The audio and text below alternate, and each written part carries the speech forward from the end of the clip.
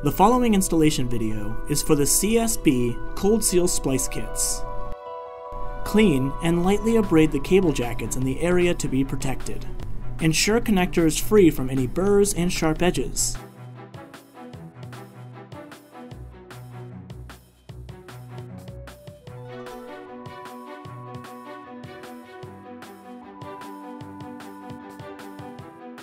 Slide the CSB tube and place into position.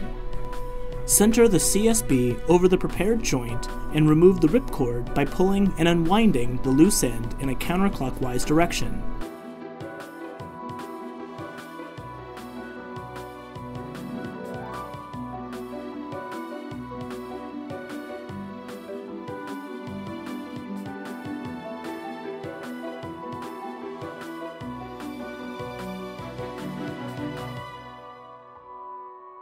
Your installation is now complete.